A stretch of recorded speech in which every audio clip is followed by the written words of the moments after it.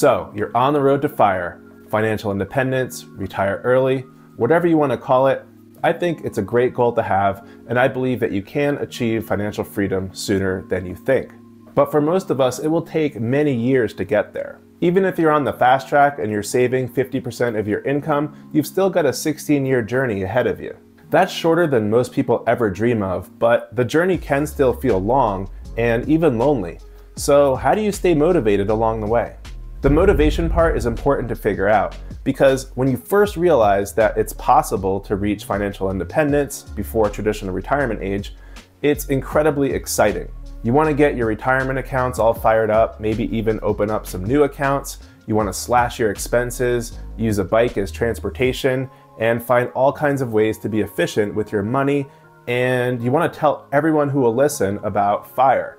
You are ridiculously motivated at this stage. And at the end of the journey, there's this vision of financial freedom, unicorns and rainbows, as you get to control your own time and do what makes you happy and fulfilled. But what about this part in between? Maybe 1, 2, or 3 years after learning about FIRE, the honeymoon period winds down. You've gone frugal where you can, you've optimized your spending and investments, but then there's not much new or exciting.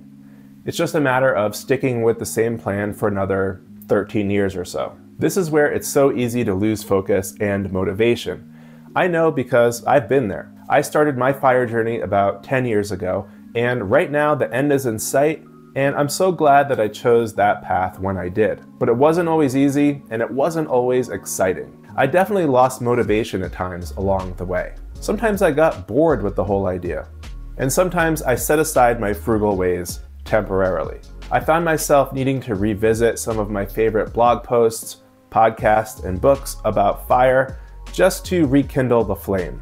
During market downturns, it was especially hard to stay motivated when I saw the wealth that I had managed to build just evaporate in market downturns. I would feel that way even though I know that these events are normal and that in the long term, the market goes up. But as someone who checks and updates his investments and net worth regularly, well, it's always been a hard pill to swallow to see those numbers go down. It all worked out though, because looking back, I can see that by staying mostly on the frugal path and by automating my investments over the years, I've had results that just would not have been possible otherwise. I've also learned some strategies along the way to help stay motivated on this journey to FIRE.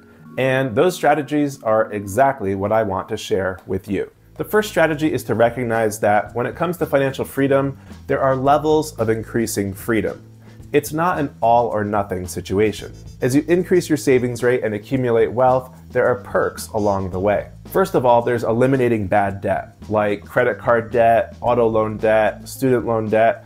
This is a great first step that lifts a financial weight from your shoulders. And really, you can't even think about investing, building wealth, or reaching FIRE when you're drowning in debt. So it's essential to eliminate this debt, and that alone absolutely gives you a new level of financial freedom. From there, you continue to ramp up your savings rate, save and invest the surplus, and you see your wealth start to build.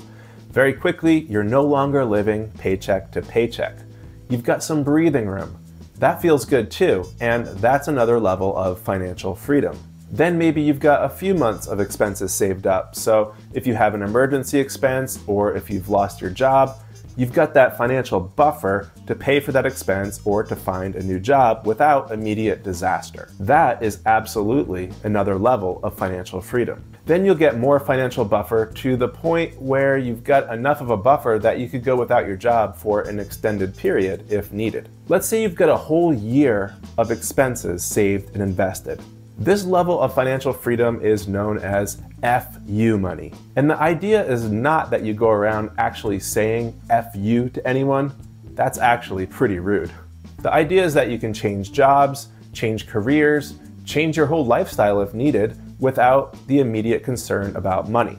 FU money means that you can walk away from a bad situation and walk into a better situation. You're no longer a prisoner of your own financial life.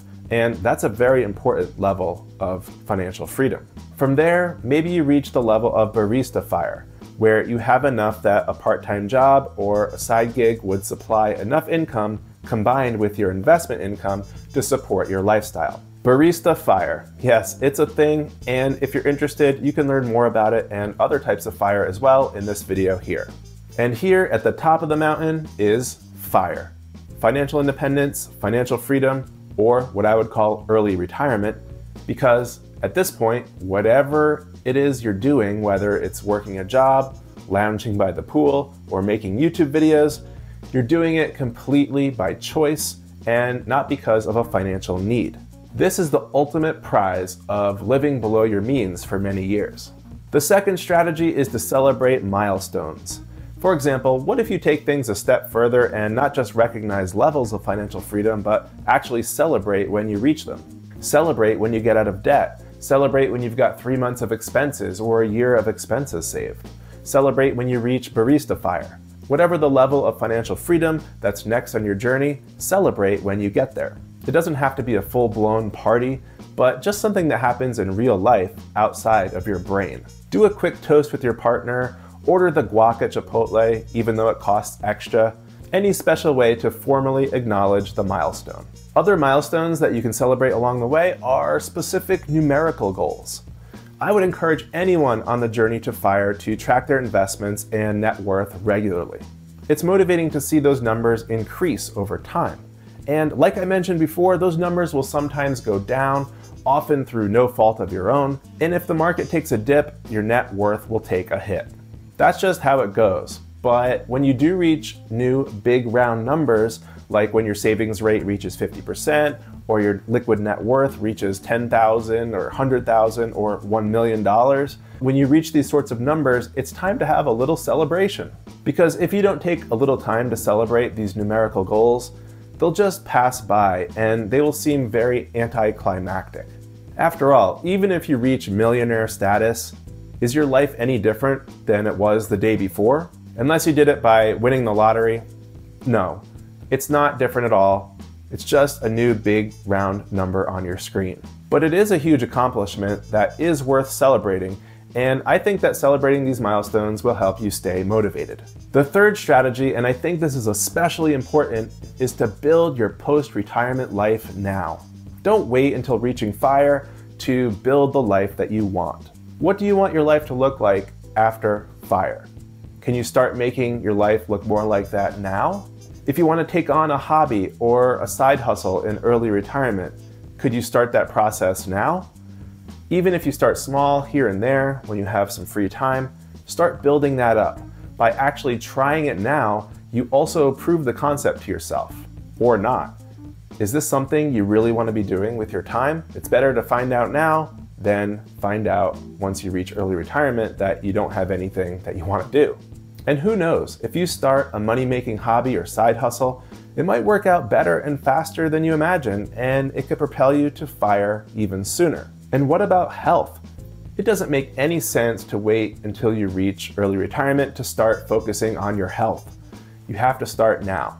Get an exercise routine going, improve your nutrition, do all that stuff so that you can go into early retirement as healthy and vibrant as possible, and so that you can get maximum fulfillment out of that time that you have in early retirement. The thing is, FIRE will not magically make you happy and fulfilled. It's just numbers on a screen. But your life is not just numbers on a screen, so don't wait until you reach FIRE to improve your life. If you want to kick ass in early retirement, you don't have to wait. You can start kicking ass now. And you'll enjoy those benefits now, and you'll be even more motivated to continue your journey to FIRE. The next strategy is, if you have a significant other, a partner in your life, get them on board with FIRE, at least to some degree. Yes, it helps to have a partner on this journey to FIRE. It's not as much fun to go it alone. You'll enjoy the journey more if your partner is there with you. If you're both excited instead of just you being excited, then you're going to get there so much faster, so much more efficiently because you're working together. It's like you're both rowing the boat of your financial life together. If you're rowing out of sync, or if you're trying to turn the boat in a different direction than your partner, you'll get nowhere fast. If you want to make progress and stay motivated, it's best to work together. But I know that it can be a challenge to get a partner on board with FIRE. So how do you do it? Well, I would start by having a conversation about what they want out of life. What motivates them? What kind of life do they want to have with you? If you haven't had a big talk like that with your partner, or if it's been a while, maybe carve out some time and talk things out. Do they value time with family or friends? Kids? Do they want to change careers? Once you know what they want out of life, you can more easily explain why you think that a journey toward FIRE will help meet those goals and how it can help achieve their vision too. You can adjust the FIRE message to meet their goals in life, and then maybe they'll get just as excited as you are. And at that point, you're both off to the races. And it will be so much easier to stay motivated on the journey to FIRE if you're in it together with your partner. So the journey to FIRE can feel long, even if you have a high savings rate. But hopefully these ideas will help you stay motivated along the way. And hopefully this video will help you with the math of reaching financial independence and retiring early. It's just a simple math problem. Life, on the other hand, is not so simple. And that's what makes achieving financial independence and retiring early a little tricky in practice.